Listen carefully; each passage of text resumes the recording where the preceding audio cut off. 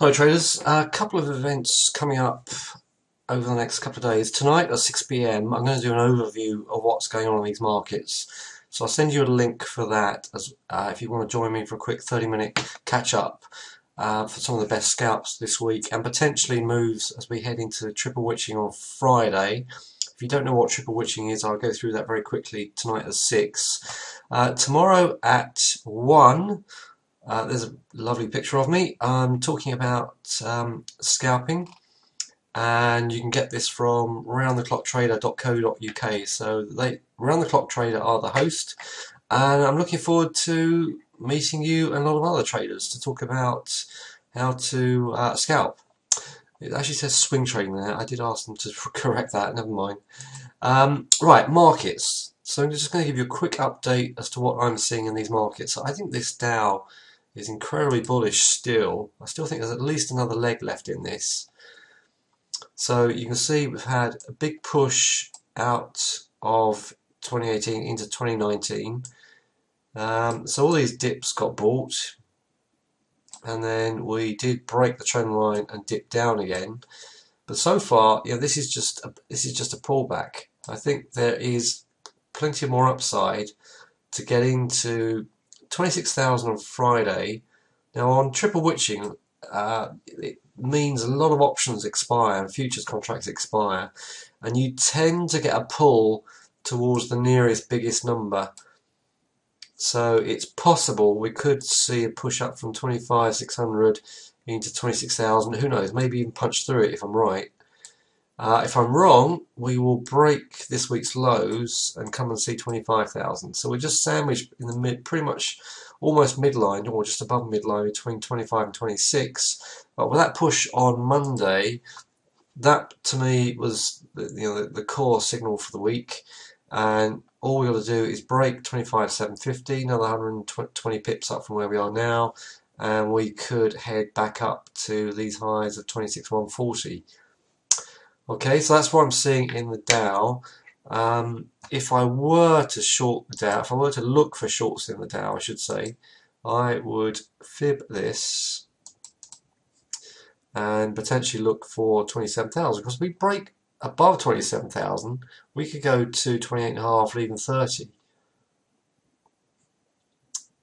So you can see the Monday, one of the reasons I'm bullish is the Monday bar actually closed above that fib area. So that was the December. Yeah, this is fibs on the 2018 highs and lows. So of course, if we knock into 25.7, then we and close lower underneath 25.4 at least, then look for the lower number. So decision day, but on the current evidence, I would buy these dips, keep buying dips, and then see if this can push higher. Right, other indices. The story in Europe is very different. This DAX has come out of this, is underneath this structure, this trend line, from this cell here, but we've not closed underneath 11.5 yet. So if we get a break of this week's high, we could go to 12. Otherwise, we seem pretty stuck in this box at the moment. So whichever way we come out of this box, it's going to give us direction. And the low of that is 11.4. So we're only 120 pips off of this weekly low here. Now the last time we consolidated, last time we moved sideways, we pushed higher. So we dipped. That's generally the signal of a bullish consolidation. So they might dip it down here, and then if that gets bought, then we could push higher. Okay, so here we consolidated, we dipped, pushed higher. Doesn't always work like that. We consolidated, we sold, consolidated, broke the low, etc. Consolidated, couldn't, had a sell signal here. Eventually, the highs sold, and we came down. Okay, so we are on probation here. This DAX is on probation. We can't get through this trend line, but we're not closing underneath 11.5, so be careful. Right, a quick look at the other ones. A quick look at FTSE and then pound. Right, I instigated a swing short at these highs last week.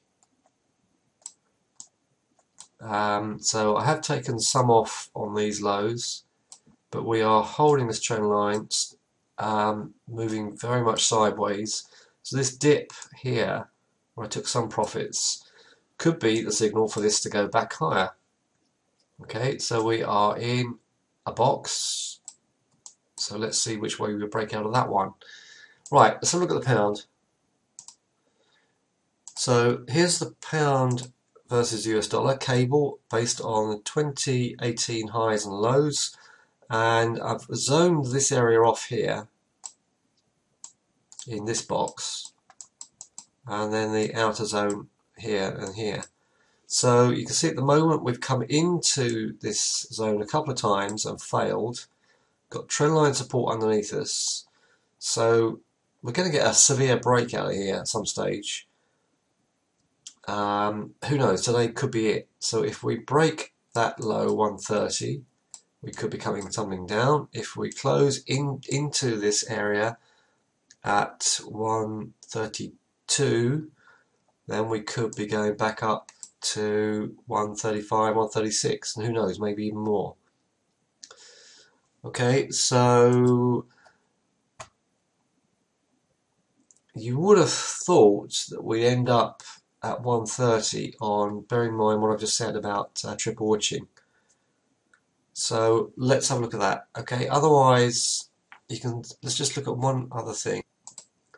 This stock, Boeing, is one of the biggest factors in the direction of the Dow. I think it accounts for something like 11% of the Dow because the Boeing is so big, BA Boeing.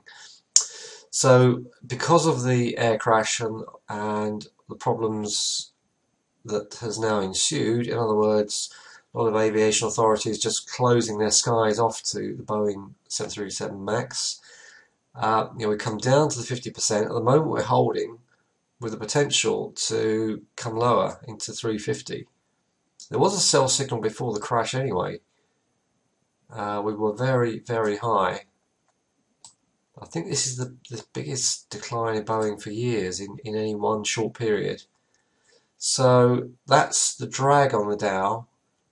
If this does continue closing lower, the move I've just talked about on the Dow could be over.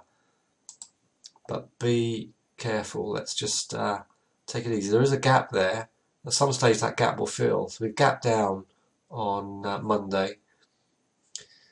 So like I said, that gap will fill at some stage. Now whether we are a day or two away, a week or two, a month or two, nobody knows. In the meantime, there is a lot of downward pressure on it. And looks as if 390 could be a good area to short. Let's see if that can come lower. Alright, so take me up on those links. Come and join me for tonight at 6 and tomorrow at 1. And then on the 23rd of March, we have the event in Covent Garden, London. So it's here.